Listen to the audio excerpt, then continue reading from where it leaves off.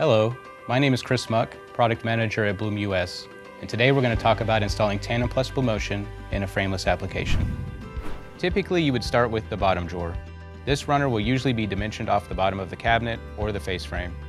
Mark the heights for the hole locations. For Tandem plus BLUMOTION, this is typically 37 millimeters or 1 7/16 inches.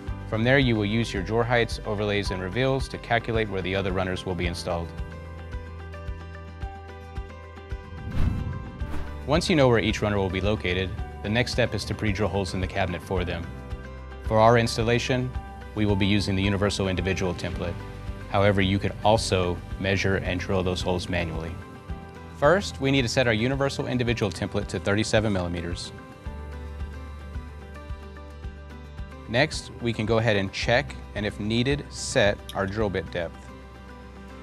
Setting the Universal Individual Template to 37 millimeters will give us the dimension to the 4th and 6th hole locations and one other hole location along the runner. Which one lines up will depend on the length of the runner you're using. Next, pre-drill the hole locations which line up with your runner.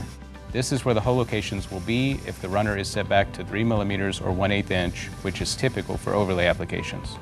Then, run screws to secure the runner to the cabinet. We are using number 6 head system screws, however you could use number 6 by 5/8 flathead wood screws.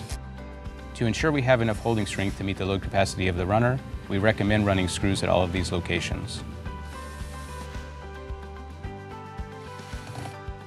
You can do these steps with the cabinet on its side or standing in its normal position.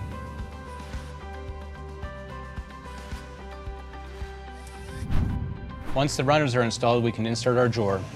Simply extend the runners, place the drawer on top of the runners, and close. You'll hear an audible click when the locking devices engage the runners. If you have any questions about Tandem plus BLUMOTION or any of our other products and services, please visit our website at blum.com.